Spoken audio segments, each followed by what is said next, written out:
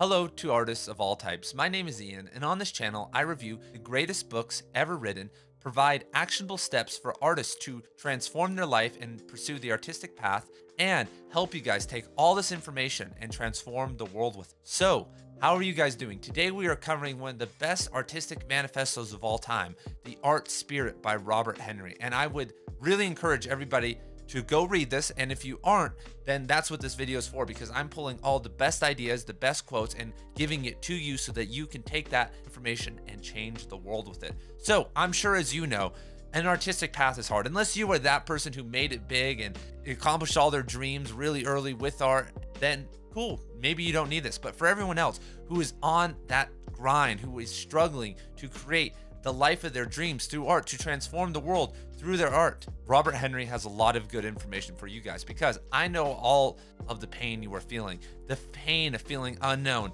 unnoticed, underpaid, not even recognized by your peers, the criticism that you get from your parents, your family, your friends, society in general, people not understanding you, having a vision or having an art that isn't even understood by society yet. But today we are talking about Robert Henri, who was an American painter who lived from 1870 to around into the 1920s. Don't have those years correct. And here's an example of some of his art. He was an impressionist painter, so you know, this beautiful type of art. I love this stuff. I love going to art museum, all the old impressionist work. So let's hop right into some of the quotes from the text though. So first we have, and we're just going to start at the start of the quotes that I started compiling. Understand that in no work will you find the final word, nor will you find a receipt that will fit just you. The fun of living is that we have to make ourselves after all. And there comes a point, right, that one of the best things that you can do to really level up your game as a beginner is to imitate, right? If you're a writer, you imitate other writers. You write a couple paragraphs that you like from a writer and rewrite it in a different way. With art, you can copy people. You can learn the tricks of the trade that way. But at some point, you have to make that clean break, or you're always just going to be a simulacra, a copy of a copy.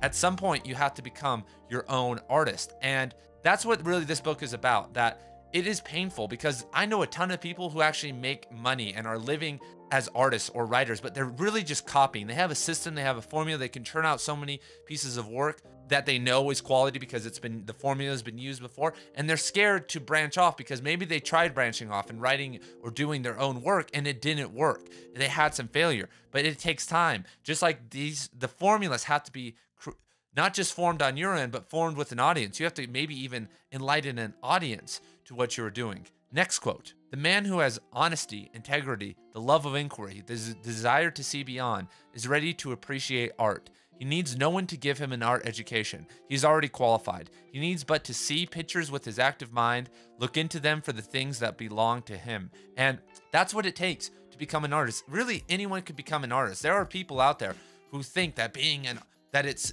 only for the talented. And at some level it is, because to really break through, to gain that success in early life, those are the talented people, the people that you saw in high school who were really good at drawing or really good at writing and have the jobs or have the careers. A lot of that is talent, but there's another group of individuals like I'm trying to be in, that progress into the 30s, 40s, 50s, and 60s, who maybe don't have as much talent, but then surpass all these other people who got complacent.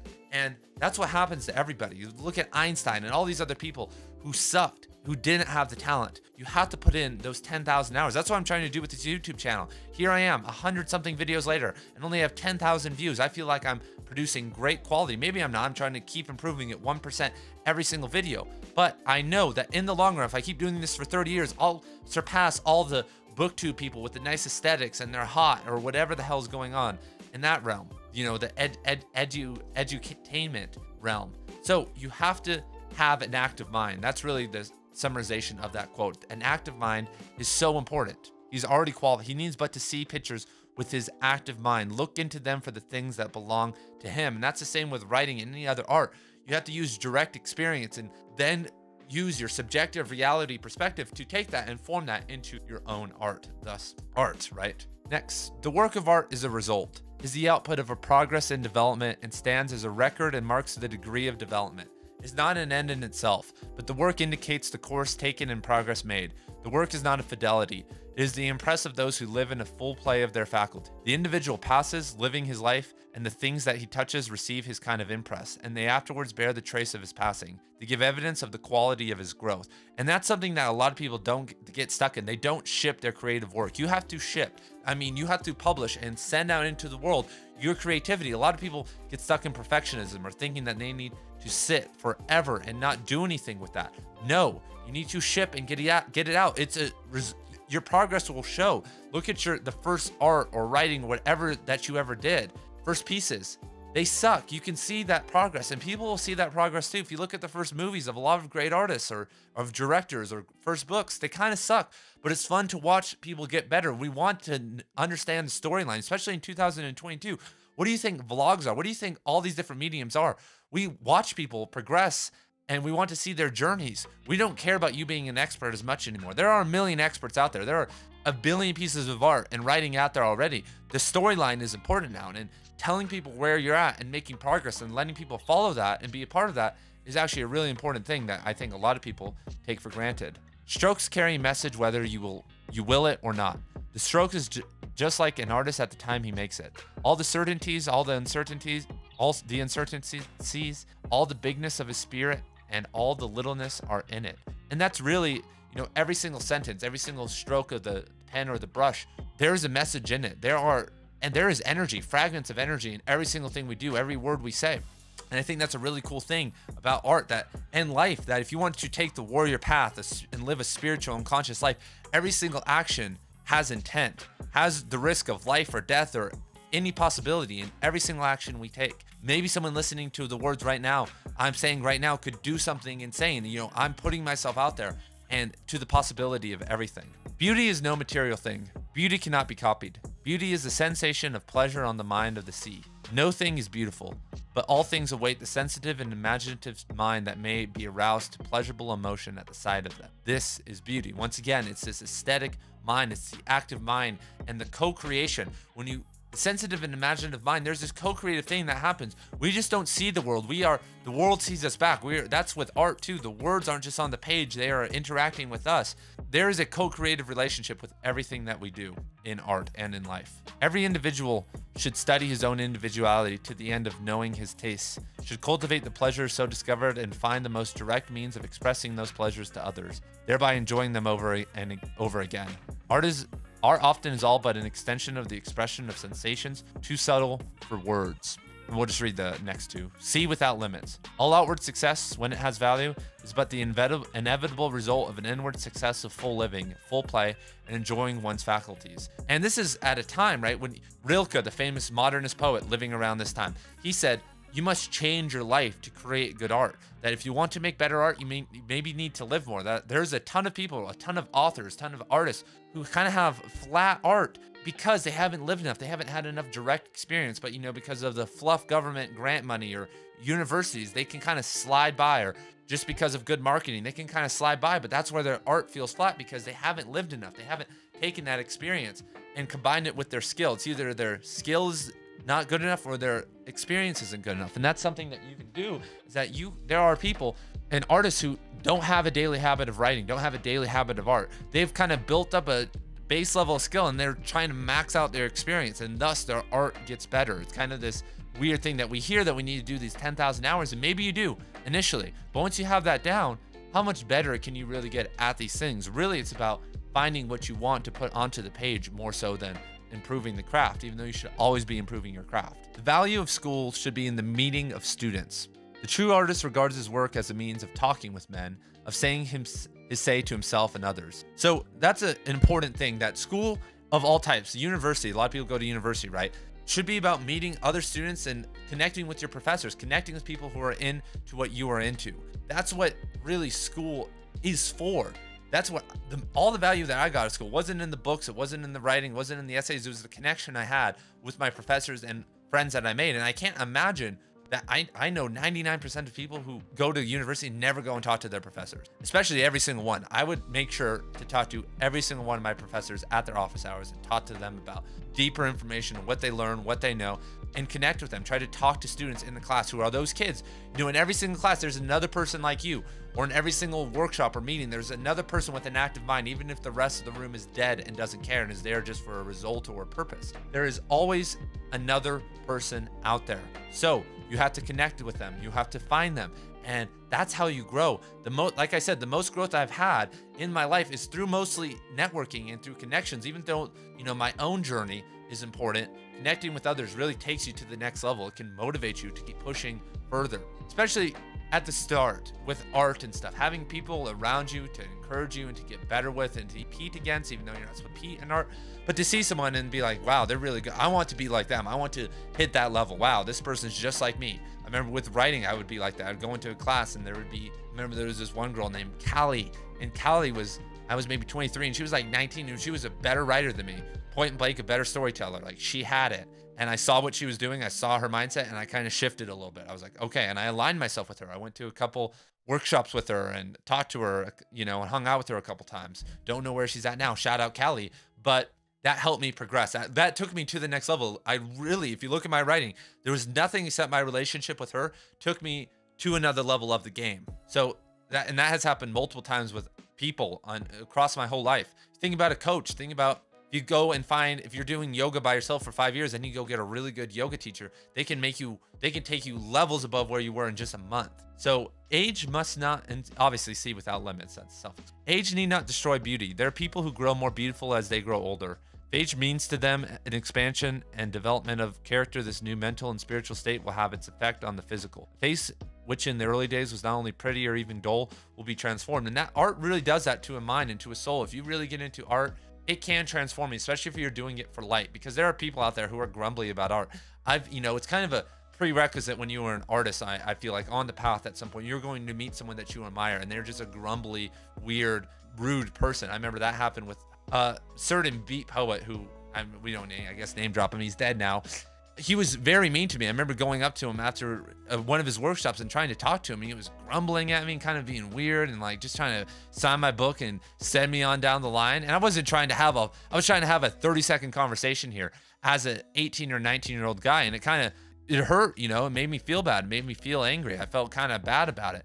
And I was like, why would you show up to this event if you don't go into a public event in 2000 and probably 2014 if you don't want to take photos, if you don't want to talk to people? Why are you showing up? Oh, I don't take photos. Oh, I don't do this. I don't answer questions. Why are you here then? What are you doing? And eventually you're going to realize that people are just rude. People have these boundaries. But if you want to have boundaries, then stay at home. If you want to have boundaries and be a public figure, then don't be a public figure who comes to an event and is making people pay money for their books and you know what I mean? Like, I understand that if I was at a restaurant and I saw him at a restaurant, I went up to him, then that's fine. He can be grumbly.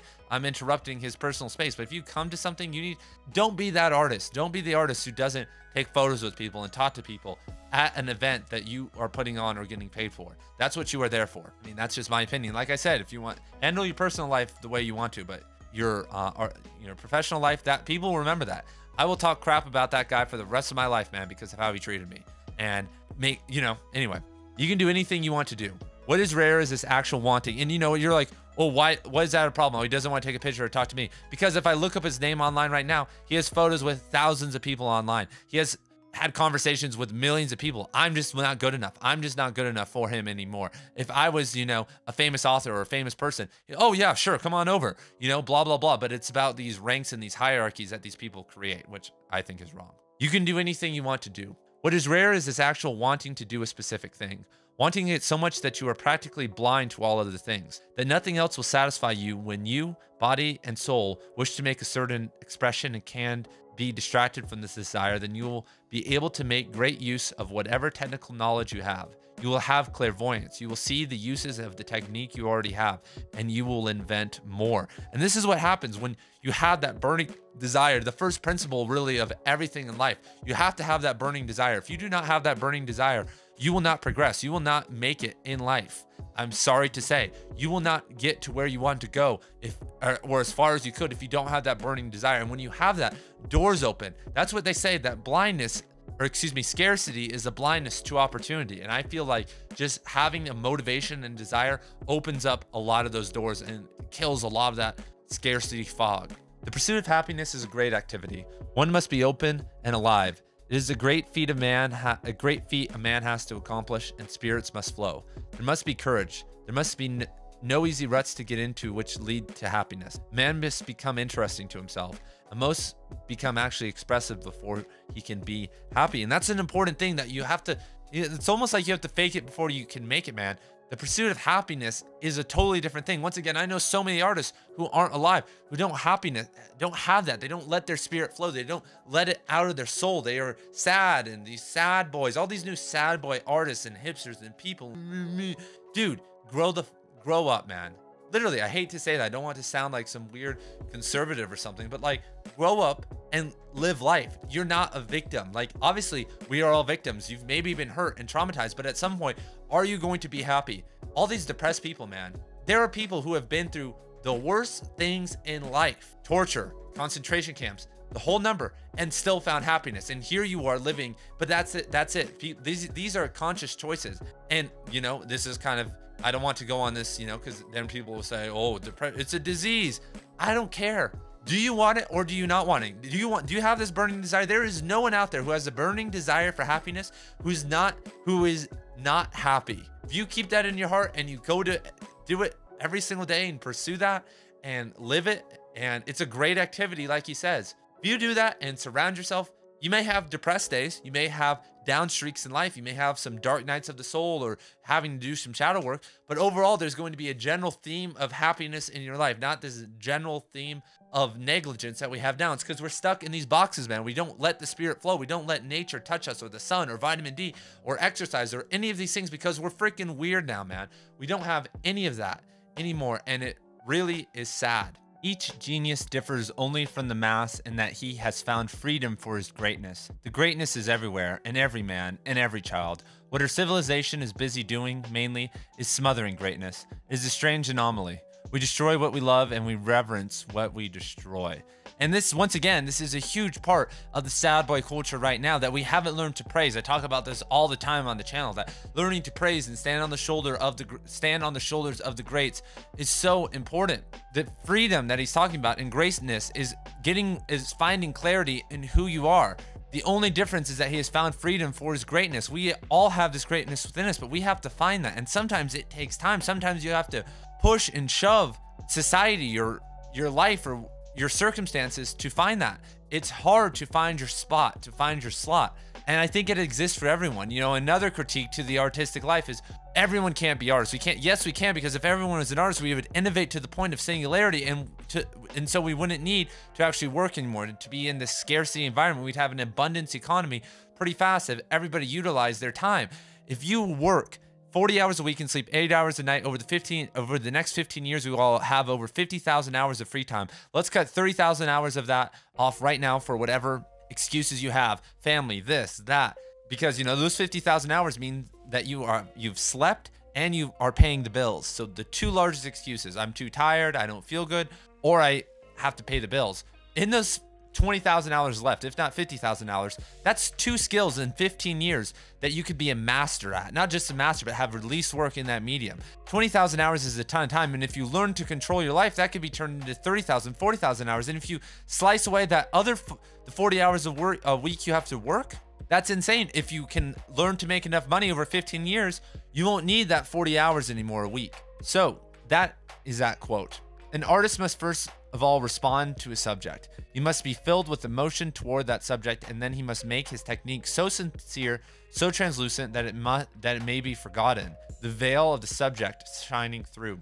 It's the subject. Once again, it comes back to this co-creative experience that you can force art. A lot of writers and artists do that now. Once again, do this now. There is a path now to make money in art, especially with, like, for instance, writers. You know, you log on to Kindle and you search the bestsellers list. You find a hole in the market, and maybe it's Western sci-fi or Bigfoot erotica, and you fill the hole with, you know, books that are certain length, audiobooks, and if you do that enough and build a small email list, then you can make a living. Or, you know, if art, you know, if a certain type of art selling, maybe stock images or stock art or stock animations, you spend a bunch of time making those, and that's good for a time, but that's not sustainable. That's actually not building a real audience that's based on the reaction. People looking for Bigfoot erotica, are small but maybe unfulfilled market. But people looking for great art is a huge market. That's still unsaturated. That's what people don't realize is about having to niche down. You can niche down and that's great, but then you can expand out of that niche maybe once you have the audience and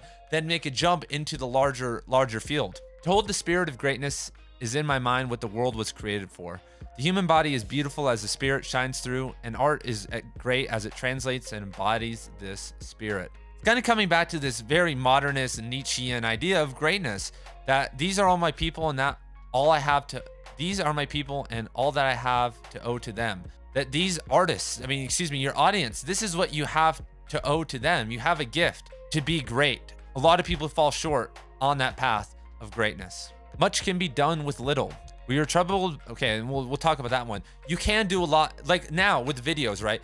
All you need is an iPhone. The audio is pretty good. You might be able to upgrade for a microphone for $100. A lot of video editing software is free. Computers are fast enough to handle the footage. You can do a lot with a small amount of money now. Writing is almost always free. You can commission an artist to share royalties, or take a class on how to use Photoshop for free online and create your own crappy book cover. You can learn book formatting for free. Everything now can basically be done for free. Good cameras. You can get a cinematic level camera with a nice lens for under $3,000 now, if not way less. You could do it for under $2,000 or even for $1,000, depending on how good you are. But for under $3,000, you have no experience. Within a year, you can make a cinematic level piece with just a $3,000 worth of equipment. That's insane. Back in the day, you would have to have reels and expensive cameras and lighting. Nope, you might just need a couple pieces of lighting equipment and then some video editing software and your camera and lens and a microphone. That's all you need now. Art, there's so many tutorials online.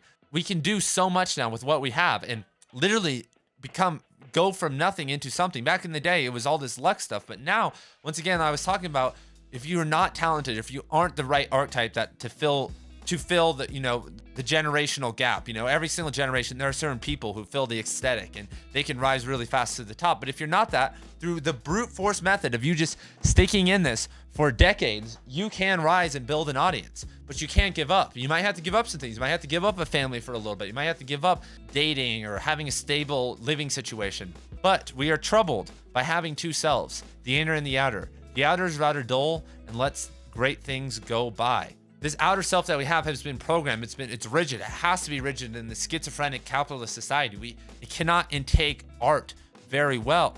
But I am not interested in art, quote, these are all quotes, as a means of making a living, but I am interested in art as a means of living a life. And that's what it comes back to. This video, I learned about this book from David Lynch, the director, and he really walks the walk. All he does is create. He tries to make a life. He eats the same things, wears the same stuff, has a schedule of just basically, probably a little bit of eating every day, and the rest is just him meditating or creating. That's what the artistic life is at some level. And you may have kids, but kids are, not that long of a commitment. What's 20 years, If you have kids at 35, by the time you're 55, and a lot even earlier before that, the whole time even, but by 55, you can be back to the work again.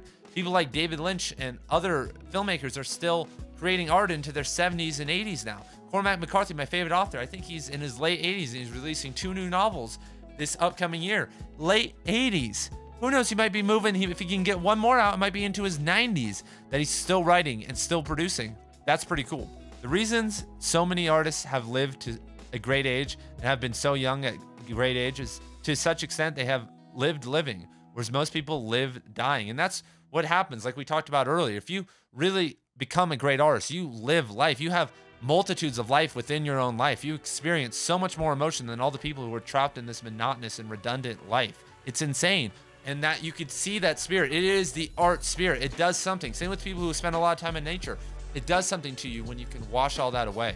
Like to do what your work as much as a dog likes to gnaw on a bone and go at it with equal interest and extent of everything else. Talked about that before. You have to have that burning desire. Okay, this is a different font. I'll read it. Self-education is an effort to free one's course so that a full growth may become. Give your throat a chance to sing its song. All the knowledge in the world to which you have access is yours to use. Give yourself plenty of canvas room, plenty of paint room. Don't bother about your originality. Set yourself just as free as you can and your originality will take care of you. It'll be as much as a surprise to you as to anyone else. Originality cannot be preconceived, and any effort to coddle it is to preconceive it and thereby destroy it.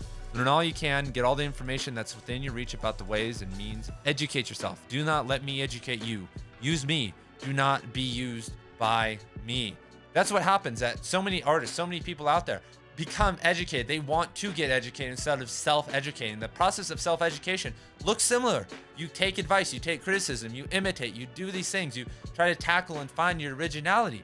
But a lot of us, because of our complexes, the same reason why we have in America the two-party system, the mother complex issues and the father complex issue, the polarity, the boogeyman, the good versus evil, the classic dialect. We cannot be used. Our abandonment issues, our cosmic abandonment issues. Yes, if you don't even, a lot of people in this world have parental or familial abandonment issues, but we all have cosmic abandonment because we don't know where we came from. We don't know anything about really our reality. We kind of do, and we think we do. And if you meditate, you can tap into the ether and blah, blah, blah. But we've all been cosmically abandoned at some point, at some level, because we can't prove anything. We're all just wandering around hoping to know what the hell is going on. So we want to be used. We want that knowledge. We want that protector. We want that savior, but that has to be us. We have to step into that realm of self-education and become that. It's vital, because if you don't, you'll never know what your artistic potential could have become. It doesn't matter when you do it.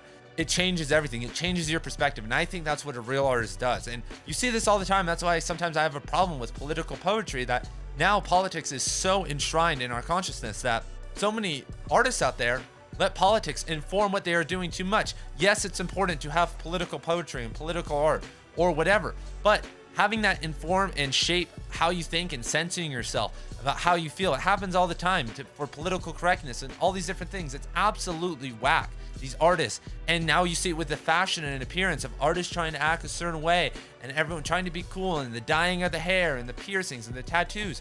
All that's fine, but doing it for any other reason other than your own growth is silly, and it's just going to hold you back in the long run. Those who have lived and grown at least to some degree in the spirit of freedom are our creative artists. They have a wonderful time. They keep the world going. They must leave their trace in some way.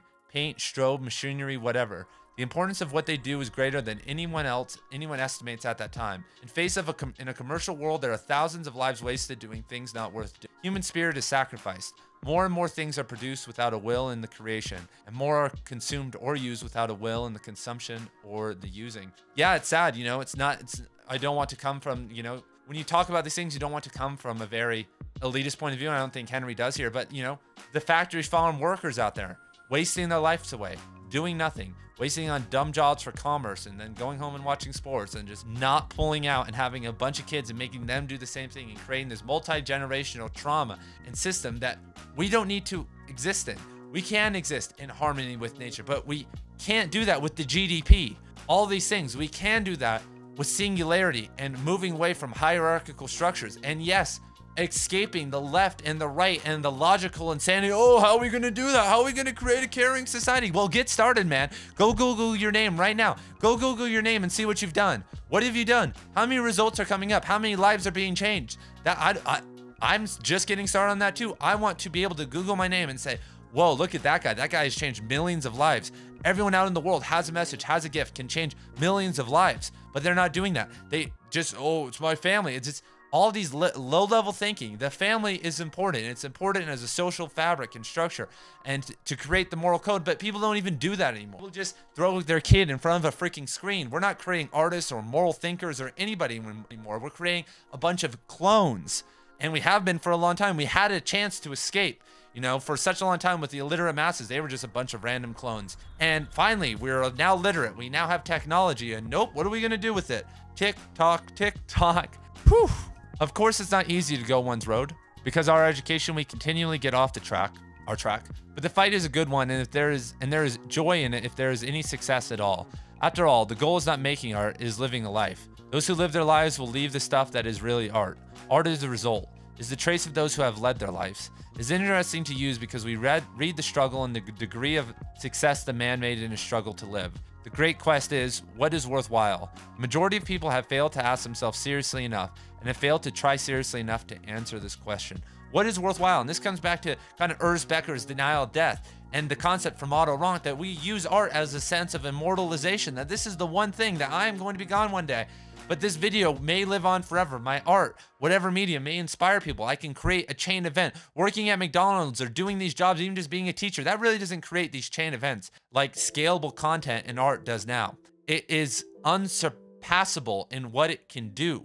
And it's not easy. Like I said, most of us weren't bred for this. Most of us were not trained for this. Most of us don't even want this. We want that easy life. We want the white picket fence and the nice husband and the kids and the pets and the easy life and the nice Tesla. No, you can get that, but it's to the degree of how much you open your heart to art and to your own inner potential. So this is the last slide, everybody. The most beautiful life possible, wherein there is no sordidness, is only attainable by effort. To be free, to be happy and fruitful can only be attained through sacrifice of many common but overestimated things. And once again, it's what are you willing to give up? Are you willing to give up having a family? Are you willing to give up your family, your friends who are keeping you down? Are you willing to give up money? That's the question an artist has to ask. Two different things, really. Can I risk creating art for the rest of my life and being misunderstood the whole time? Being an artist that gets no viewers, no traction, no love at all, no positivity. Because if you aren't at that level, then you need to stop and go work on yourself, because I am ready right here to continue on with this struggle with my poetry and my writing and this channel, no matter what the result is, because I know over the course of the long term, if I keep connecting, it will be valuable. Maybe not for this, in my lifetime, but maybe for the next couple lifetimes. Someone down the road somewhere, it may be valuable. But if I get too caught up in making it, caring what other people think, then I won't reach my highest potential. I won't put out what I really needed to put out. And that's what we really need to be doing. Same with money. Am I okay living in poverty for the rest of my life? Can I still be happy? And if you can't, then you need to think about it. You need to really dive down and think and read about, and learn meditation and the Eastern arts. And am I okay doing this? I've had this channel, once again, I think I've already said this, for 5 years, and I've gotten 10,000 views, 100 plus videos. I feel like I should have some more, but I'm not tripping. I'm going to continue this struggle, continue trying to educate the world. So next, real students go out of beaten paths, whether beaten by themselves or by others, and have adventures with the unknown. To be an artist is to construct. The artist is the man who leaves the crowd and goes pioneering. With him, there is an idea which is his life. A work of art is the trace of a magnificent struggle. Making that path through the jungle with the machete is going to be hard. I can't help you with that. It's on you. All I can do here is show you the door. Say, it is right here. Please, it's okay. Silence the noise. Silence everyone telling you that it isn't, and walk through the door and see what's on the other side.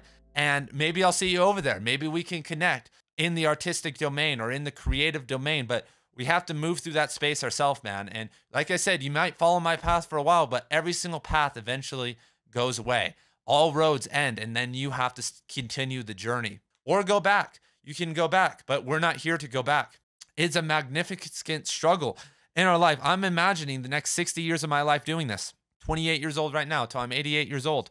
It's not going to be easy. There are going to be days, but I want a great life. I want and desire my goals to change the world, to end unnecessary suffering, to really be able to connect with nature and yoga and meditation, to maybe have a family, to maybe have multiple partners in a polyamorous relationship and really understand and connect and mess with the idea of love. These are things that I'm chasing. These are things that I'm trying to do. Same with you. What are you trying to do? What is this? But when I say those things, when I have that gut feeling that it's going to not be easy. This isn't going to be a walk in the park. It's not easy.